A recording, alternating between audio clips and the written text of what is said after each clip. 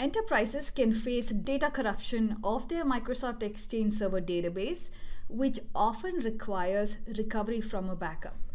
NetApp SnapCenter 4.1 introduces the Reseed feature, which provides the ability to quickly and easily recover this failed replica from a backup snapshot copy.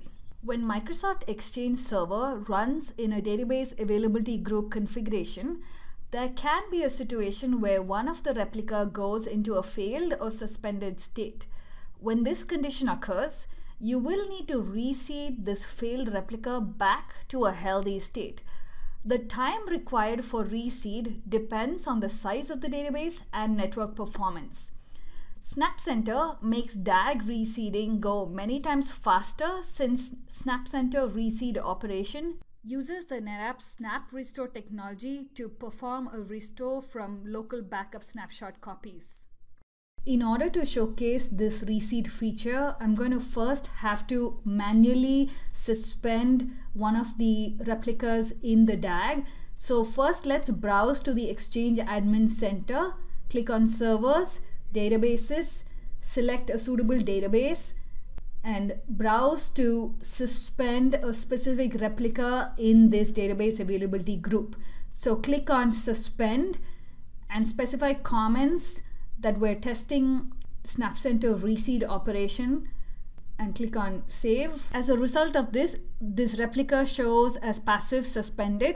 To perform the Reseed operation, let's go back to SnapCenter, click on Resources, ensure the Microsoft Exchange Server plugin is selected in the drop-down.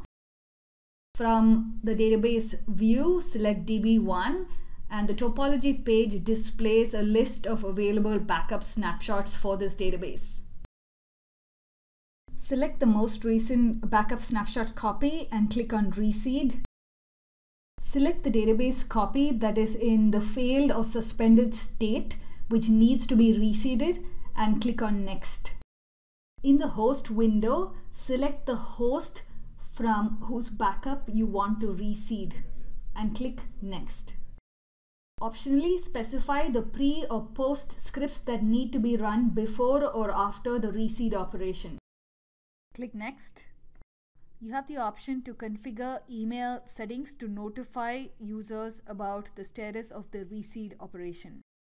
Click Next. Review the Summary tab with details for the reseed operation and click Finish. You can view this newly submitted reseed job in the activity panel. You can click on that specific job to view more details of the currently running reseed operation. Once the SnapCenter reseed completes, we can go back to the Exchange Admin Center and confirm the status of this database replica, which now shows as passive healthy as a result of the reseed. As you can see, NetApp SnapCenter reseed operation is much faster since we leverage the NetApp Snap Restore technology to reseed the passive replica from a backup snapshot copy.